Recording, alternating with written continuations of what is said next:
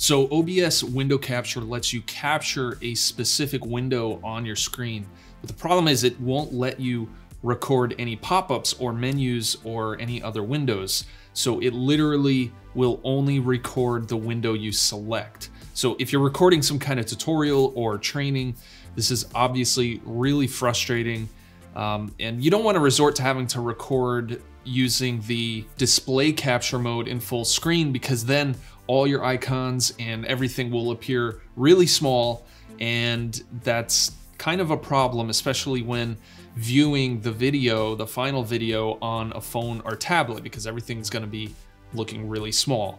And this problem is especially prominent if you have a large monitor. So what you may have tried in the past is using the display capture source type and cropping it down to the window by holding the Alt key and then scaling it up to fit the canvas, but it's such a pain to try and get the crop exactly perfect and get the window ratio perfect. So you end up with either black bars around the window, or you have a part of the window cut off, or you have part of your desktop showing, or you've just spent 45 minutes of your time getting it exactly perfect, which is a complete waste of time. And on top of that, not to mention, next time you go to record, the window might not be in the exact same spot, so you end up having to fiddle with the positioning of the window every single time.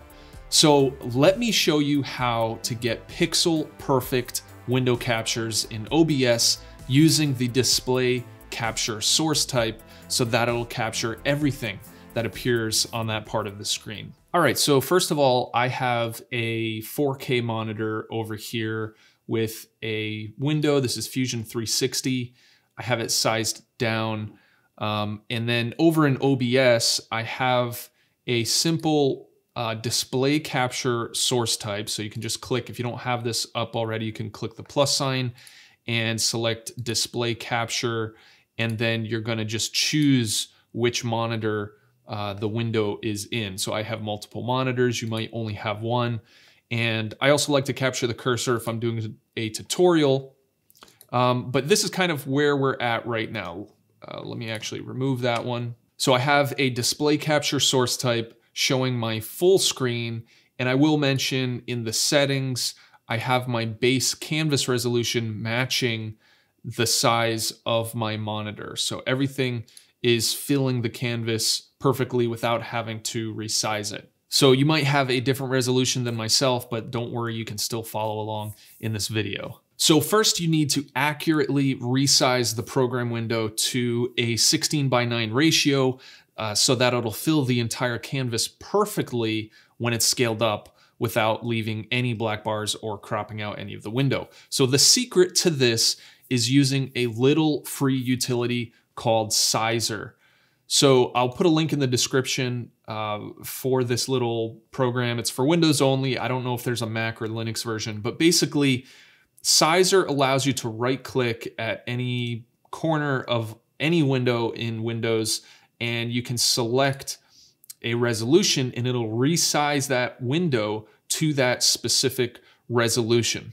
And so what I recommend is setting up a custom resolution for 2560 by 1440. And the way you do that is you just go down to Configure Sizer, and then you can click Add Size, and then fill out the configuration here. So I already have one configured, so I just click on that.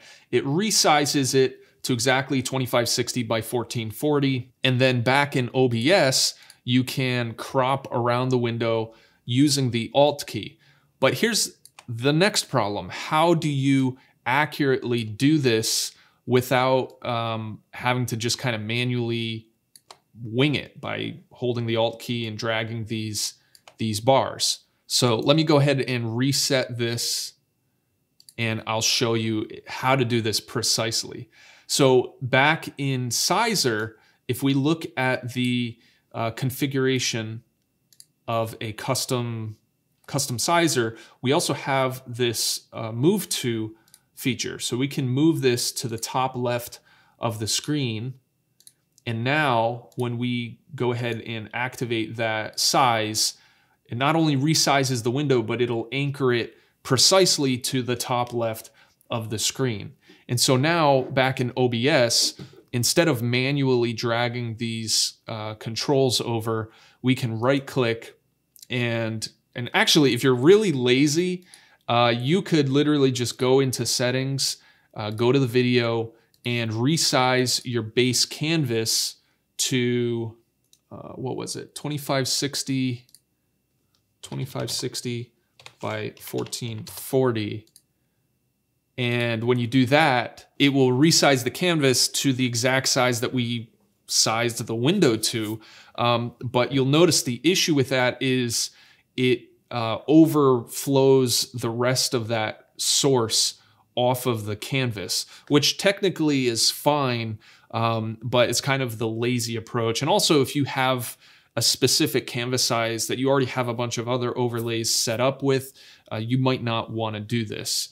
So I'm going to go ahead and set the canvas back to what it was. So let me show you how to crop this source down precisely.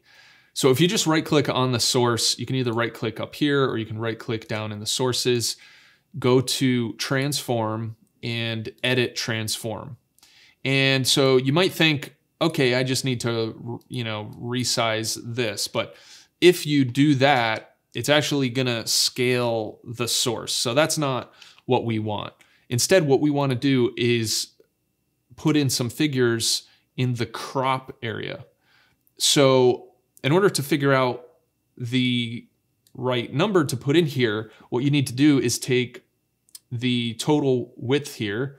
So we have 3840, and then we need to subtract the width of this, which was 2560, I believe. Yeah, 2560. So that comes out to 1280, and boom, you see we have a perfect crop there. And then the bottom, if you do the math, that comes out to 720. And then we have a perfectly cropped source. And so from here, you could either do what we did previously and resize your canvas to match, or if you want the canvas to be a certain size, like if you already have some overlays set up at a certain resolution, you can just right click it, transform, and stretch to screen or fit to screen. It'll do the same thing because the ratio is exact. So now the cool thing is, when you have any type of pop-up window or anything like that, the display capture source will capture it. The only drawback to this is if you have any sort of like pop-up menu that kind of flows off of the window, it's not going to capture that. So that's the kind of only drawback that I know of this method. All right, that's going to do it for this video. Thanks for watching. Don't forget to like and subscribe if you haven't already, and I'll see you in the next video.